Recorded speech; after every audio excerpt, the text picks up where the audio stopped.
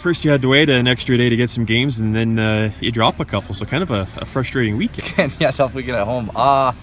Yeah, it was, yesterday was obviously with the rain and the weather and the field, and the guys did a really good job to get it ready for today.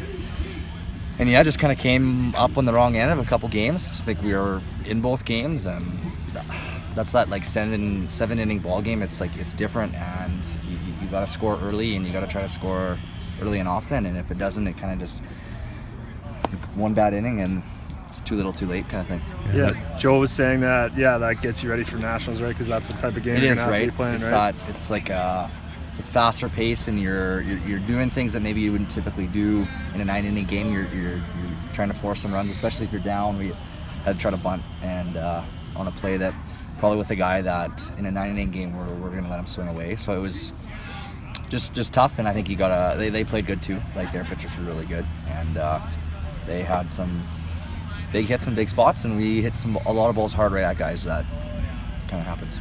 Yeah, so second game against Edmonton, obviously a pitcher's duel for the most part, and then the first game a bit of a back and forth one, 8-7 game. Yeah, it was same thing. I'm trying to think back. It was just kind of like that one play, or we'd battle, get one, or they'd come back, and it was kind of back and forth, and it just kind of ran out of innings, I guess, is the thing. And same thing, they made some plays when they needed to make them, and a couple times we just didn't execute, and a couple base running mistakes early in the game that sometimes that helps cost you, and give them a couple extra outs in certain situations too. So when are you guys back on now?